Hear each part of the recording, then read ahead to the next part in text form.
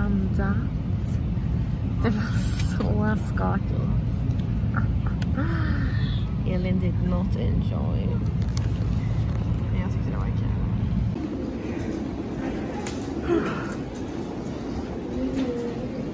Jag ska inte filma den här växeln. Jag ska bara filma ditt huvud. Jag måste ha mitt, vad heter det, trollhuvud. Vi har haft en dag så att säga. Men i alla fall, vi har nu kommit till hotellrummet och vi ska äntligen vara här ett tag och vila. För det behövs. Och nu har vi den här dagen rest, flygit och checkat in på hotellet. Så nu är vi i Dublin. Och vi fick igång kaffemaskinen. Åh, that's so sad.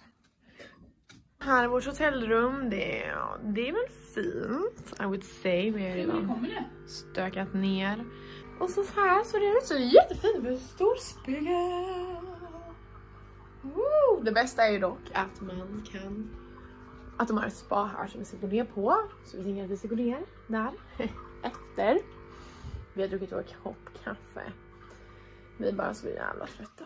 Och ja, vi ska i alla fall gå ner på spat sen efter. Och så får vi se sen vad som händer. Pizza! Men vi ska äta nu och sen kanske gå vidare. Lite rödvin. Lite öl. Det har varit lite ostabil. Wow! Vi ska försöka komma in här, för det är liksom turiststället nummer 1. Ja. Ja. Men det här var inte jättekul bilder. Vi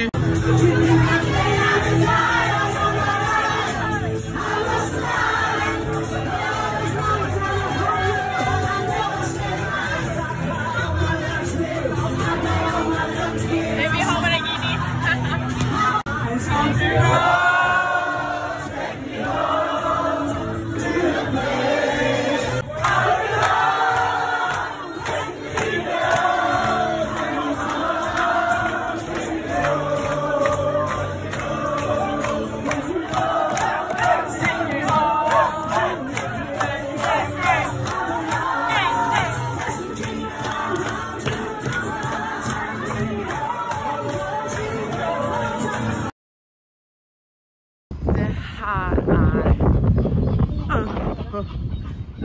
Alltså det är så mycket fiskmås här.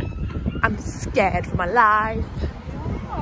Nu är det så här att vi har gått upp. Vi ska iväg på vår första dagstur nu. Och vi är trötta. Lite grann. Vi ska försöka få lite kaffe. Någonting att äta. Att vi är uppe är ett under. Men man mår inte så dåligt för det här. Jo. Jag har tjatat hål på min röst igår. Eller målbrottet. Back it again.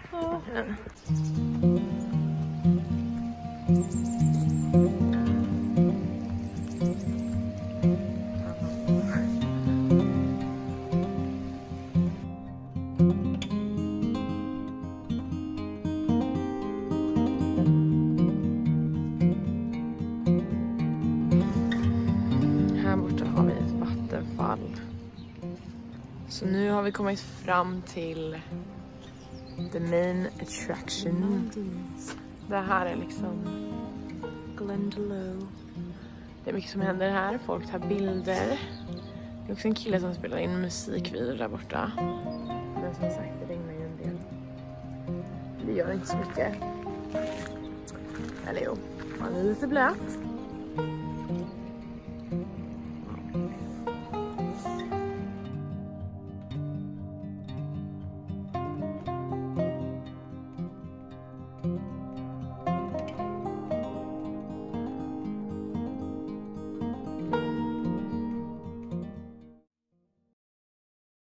Vi har stannat här på lite kaffe. Den här macken är döpt efter presidenten Barack Obama. De älskar honom. Hela köpcentrumet heter alltså han står här liksom. De har en pappfigur. Inte bara en, det var flera saker. Bilder av honom.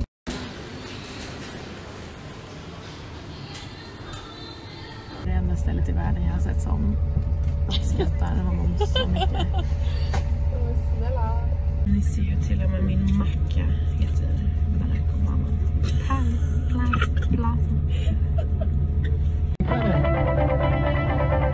Began to learn the ways of the Gaels, time. So it's an interesting one as well. It tells a story of a local boy. I think his name was Michael Rice, who walked from the beach to town up ahead to a workhouse, which would have been here on the right. And he arrived with a little note into a shirt head. If you walk a bit of a distance that direction, you get to this quite wealthy.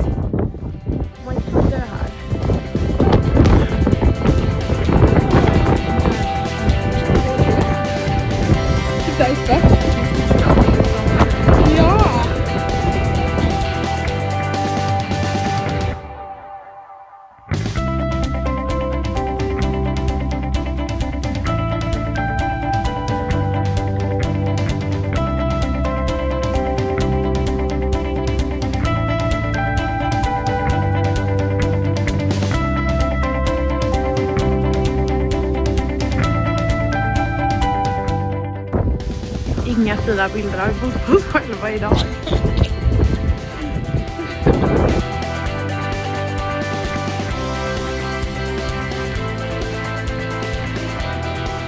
Stream ginger, don't climb.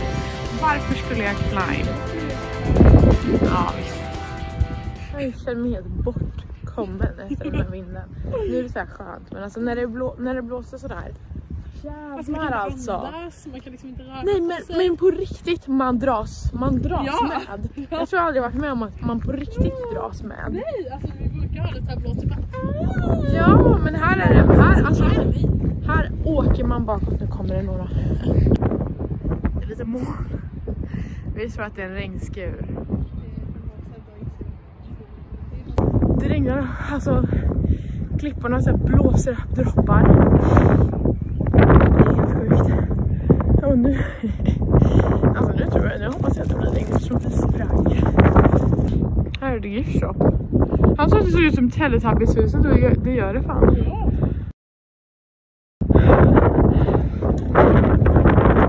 Det är vår favoritdel på vart vi än åker. Så är ju the gift shop the best thing. Alltså skojar jag inte. Det är kul att gå i någon andra länders gift shops. Det är någonting, det vet vi inte. Jag tror jag ska köpa nummer. Vi köper det. Ja. Kaffe, fika. Men vi ska ta en liten break och sen ska vi åka vidare mot Galway. Right?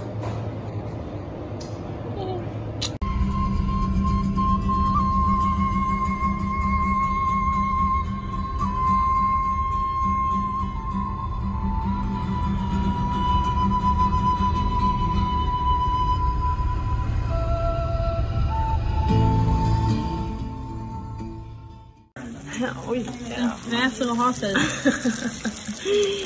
Så ni förstår har vi tagit oss till Galway. Och vi har inte fått lunch nu på Gunder så att säga. Nu ska vi äta, hej då. Nu är vi i Galway. Alla som undrar. Det är väldigt trevligt för jag har precis, vi har ju ätit. Och det är ett fucking bra väder. Tror jag alla tycker. Ja, ingen applådera. Fast jag hade så gärna gett hans. Var det här vi? Ja. Hon har värsta gänget typ. Hon har värsta gänget med sig. Men är det där vår värsta mardröm eller inte? Oh my god. Nu är vi på middag, vi har kommit hem, vi är på middag. Och alla är på dejt. Förutom vi. Nästa dag! Det här är vår heldag i Dublin. Så nu ska vi bara gå runt i tanken och kolla på allt som vi har velat kolla på under tiden. Alltså, vi har sett massa när vi har gått runt, men frågan är ju vart allt det har varit. Här är en känd bro. Så här ser det ut. Fy. Wow. Från norra till södra sidan. Här har vi right. Och vem är St. Patrick? Han blev hitförd av the Celts som en slav. Och sen så en natt så drömde han att åka tillbaka till landet jag var en slav i och ska införa katolismen. So he did. And now he has this. Och det är också därför man celebrates St. Patrick's Day, right? Vi har precis insett att imorgon måste vi åka härifrån. Ja, vi vill inte. Jag tycker att det känns oerhört trist. Men ikväll ska vi försöka gå ut på några pubbar. Right. When she goes, all along the banks of the Royal Canal, I feel so dead on the sea.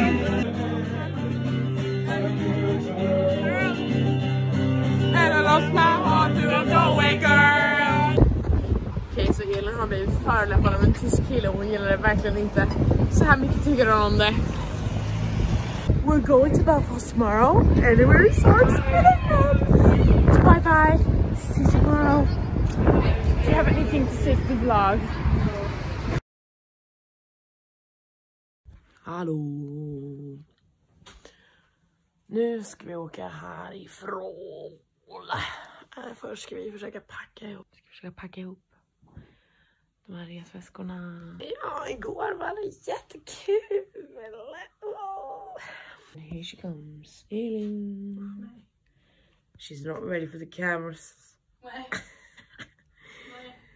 Men vi ska typ såhär. Vi måste fixa oss nu. Packa ihop alla grejer. Och sen ska vi ta en buss från Dublin till Belfast.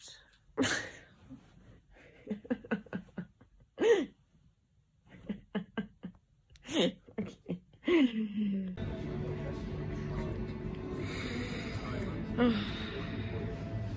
Nej nu. Nu situationen så här.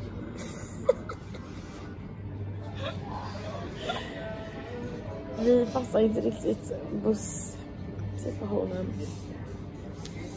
Så vi kom aldrig iväg. Planen var att åka vid 12:30, nu klockan 1:15. Vi har fortfarande inte kommit iväg. Vi måste sitta här en timme till. Och det var så fucking kaos. Vi trodde vi skulle gå på en buss, men den gick tydligen inte. Men vi hade... Det går typ inga bussar. Det går typ inga bussar eller inga tåg. Så nu sitter vi här och inte bra. Det tar vattnet upp och ner. Det är ösregn, det är storm. Man kan ha priset så knappt. Jag tar ut kontanter. Ingen tar kontanter. Alltså grejen var ju att du vet varför vi tog ut dem. För att vi skulle köpa bussbiljetter för dem. Och för att inte gick att köpa bussbiljett online för stoppen fanns inte. Vilket berodde på att bussen inte gick. Ja. Hej vloggen. Nu har vi kommit fram till Belfast och vi kom fram ungefär vid klockan 6. Och sen dess har vi checkat in på vårt hostel. Vi har varit ute och ätit, vi har kommit tillbaka och vårt första intryck ni vet ju att vi missade bussen och det blev lite kaotiskt där. Och så får det vara. Sen vi såg bara Belfast i kvällsljus typ. Och det var inte så trevligt kvällsljus. Jag tror att det kommer vara mycket trevligare sen när vi kommer se det i dagsljus. Vårt hostel ligger ganska centralt och så vet vi inte hur Belfast ser ut. Men jag tänkte att vi skulle ta en liten tour av hostelet. Det var ju det. När vi kom hit, vi visste ju hur det skulle vara. Men vi visste väl inte riktigt hur det skulle vara. Här är alltså dörren vi kommer in i. Sen så har vi... Är ni ready? Här är det. Vårt hostel. Det ser inte så hemskt ut när man ser det så här. Men för det första så har vi någon slags plastgolv. Fine. Men sen kommer vi över på det här fabriksgolvet. Vad heter det? Fabric. Tygolv. Och här är vårt rum. Här är Elin. Hon gillar det inte. Alltså hon har ju sagt det ena och det andra om det här rummet redan. Jag har fått höra det ena och andra.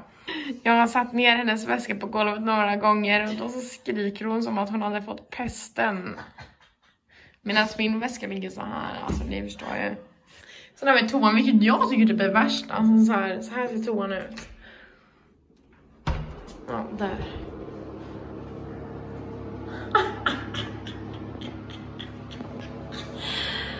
Ja, det var toa. Alltså det här är en prison cell.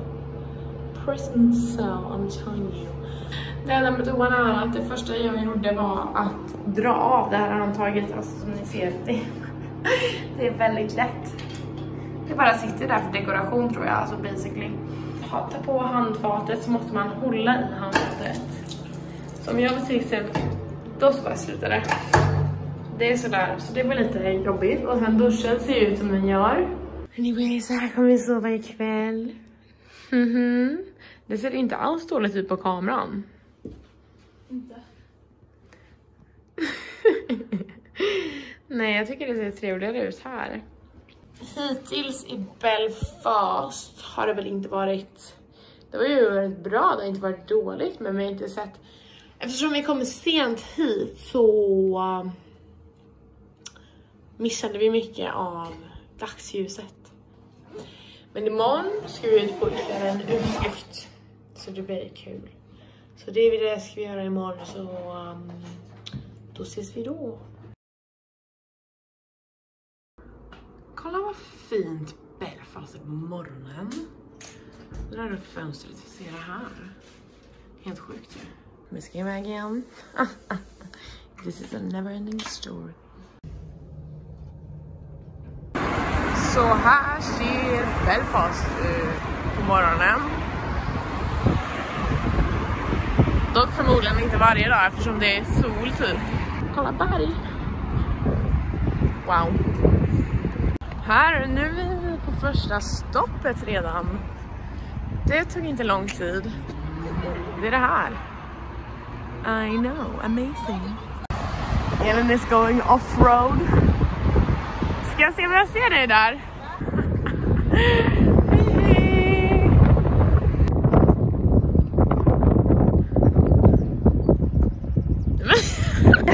Så överraskad. Jag visste. Jag var inte det. Enough room for horse and carriage to pass on. You see, when William Ball first built the first 28 miles of the coast, that made it a lot easier for the farmer to get to the market. Oj, där är hon. Elin försvann på andra sidan. Man ser inte så bra. Det är så fint. Nu har hon kommit ut ur grottan, där står hon. Det hon inte vet är att alltså hon är ju över, men tidsvattnet kommer in. Vi får se om hon klarar sig. Det hade varit lustigt att se om hon blev liksom slängd av en våg. Folk är så rädda. Oj. Nu får vi. Nu var oj, oj, oj.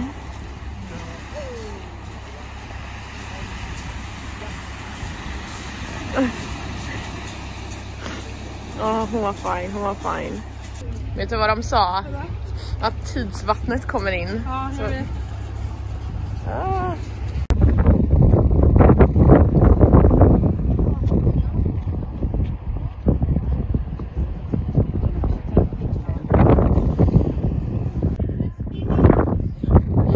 Nu jävlar. Okej, det här är den vackraste platsen jag sett på hela Irlands resa. Det var så fucking mycket. Jag är ju typ irriterad på honom nu. Alltså nu har jag tappat allt. Har ni någonsin sett en finare plats än den här? Nej! Han tutade på oss. Han var skitgubbe. Jag tycker lite synd. Även du kan ju säga det. Och mamman. Brorsan. Ja, det är en unge på bussen som håller på att sitta och spyr och gråter. Alltså hon är typ så här, kan hon vara 5 år eller någonting. Kan inte kontrollera att vi åker de här vägarna. Hon sitter precis framför oss och så skriker hon som en stucken get. Och nu sitter hon och spyr också. Ja. Jag känner så här. Oh mamma tar mer och mer snacks. Ja, mamma har en panik. Ja, men, alltså, men nu har vi stannat på ett stopp i alla fall. Nej, vi vet inte vad det är. Vi ska vara baka till typ 12:35 i alla fall. För det är jävligt viktigt att vi kommer lite till lunch. Ja, gud ja. Så nu är vi här. Sen lunch, sen huvudattraktion. Vår busschaufför, alltså han babblar om allt och ingenting. För det mesta ingenting. Alltså, han är lustig. Det ska han ha. Men han pratar mycket. Han har inte varit tyst i en sekund. Det bara kom en kvart. Men det är bara de här träden, Elin, man kollar på. Är det? Vänta, jag tror det. Det är, så här, det är de här träden, va? Alltså det här är inte en bild, det är på riktigt. Det ser ut att vara fake typ på video. Det ser ut som en green screen.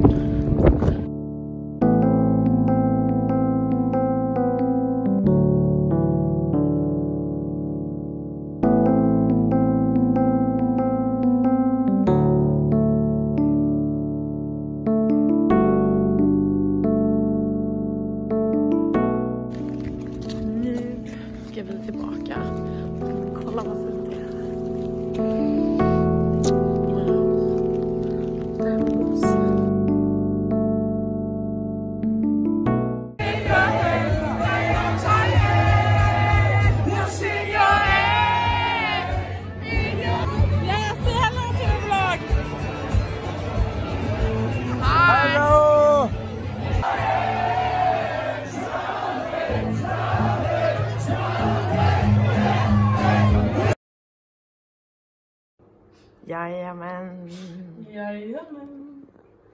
Nu är det så här. Vi ska checka ut om 10 minuter. Så vi ska ta våra väskor ner till lobbyn, eller vad man säger. Och där ska vi lämna av dem och sen ska vi gå och äta.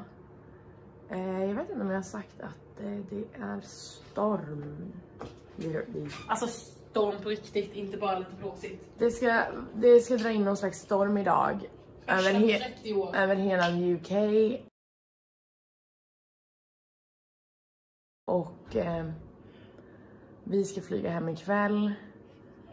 Och just nu det regnar, det ska snöa i Belfast. Regnsnö i Belfast. Och det är vår sista dag här, så vi tänkte att vi skulle så här, se stan typ. Men det, alltså jag vet inte vad vi ska göra. Vi får se. Inget annat. Sad. Och så vi gör hela dagen. Nobody knows.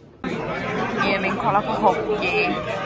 Det är precis paus. 0-0 fortfarande. Oh god. Jag började kolla på Belfast. Vi sitter här och dricker någon konstig juice och kaffe. På liksom ett spoon. Det är ju storm ute. Så då blir det så här tydligen. Man får sitta här, vi skulle ju så här varit ute och typ så här utforska Belfast, men alltså vi orkar inte, eller Elin kollar på hockey igen. Nej men alltså det är sista straffen. Oh my god. Sätt handen min i Vi har precis ätit och vet du, nu är det bara några timmar kvar tills vi får åka hem. Vi ska tillbaka till hostelet. Alltså nu är det faktiskt fint väder men det blåser som helvete. Vi är fortfarande, alltså vi liksom sitter på nålar här. Bokstavligt talat med hon där. Hon sitter på andra nålar än vad jag gör. Det ser inte ut att gå bra. Alltså jag säger det är för att jag är med, men vad ska man göra? Ska vi se hur det går. Oh god. Jag ser ingenting. Okej, nu är det sista tror jag. Nej, alltså de är på förlängningsstraffa. Vad betyder det då? Alltså de blev lika efter 5-5. Va? Så nu... Wow. There's a fire in the kitchen. Oh my god. Svenska målvaktmetoden. Det är tur att du har någonting annat att tänka på ett tag. Jag är lika nervös som för detta som för... Vad hände? Sluta. Vad hände? Sluta. Vad hände? Vad tror du hände? Vad tror du hände? Nej, vad tråkigt. Sluta.